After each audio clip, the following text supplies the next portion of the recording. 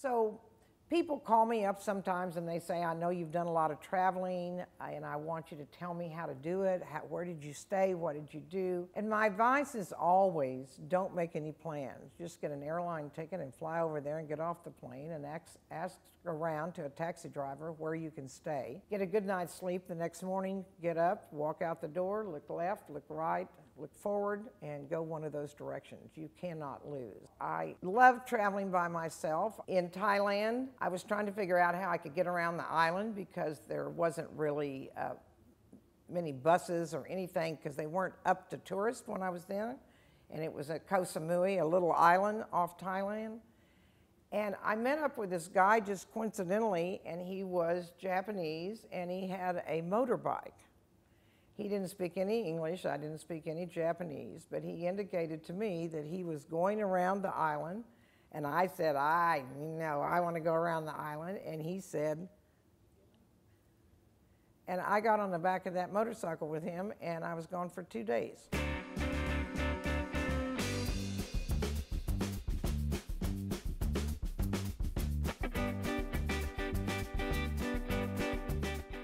When I was a kid, I had a globe in my house, and I used to spin it around and look at it and lay in bed with it and the whole thing. And I would tell my parents that when I got big, I was going to go to every one of those countries.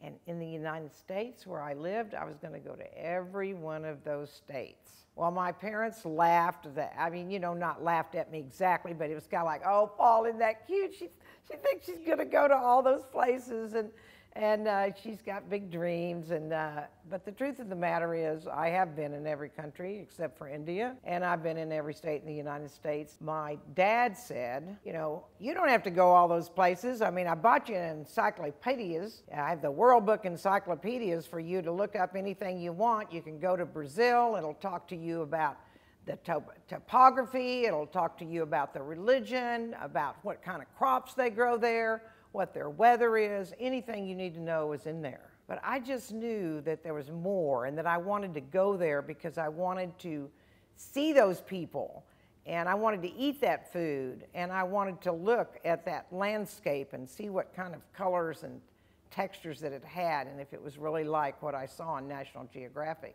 I became addicted to travel. Everyone has an addiction. If my addiction was something, it was travel. And I put all my money into travel. I thought it was the best investment I could make because I was making an investment in myself, and that was more valuable to me than having a big house or a big car or any kind of diamond rings. And so that's where I spent my money. I fell in love 1,000 times with lots of people that I created those experiences with that I still hold and have.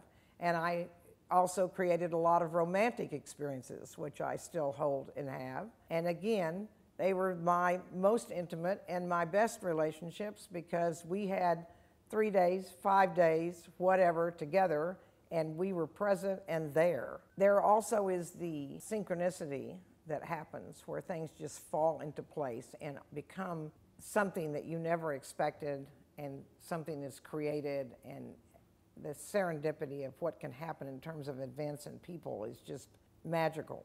So today, I want to know what your dreams are, what your experiences with travel are, and what your stories are. Or maybe you just want to tell me your traveling lifestyle.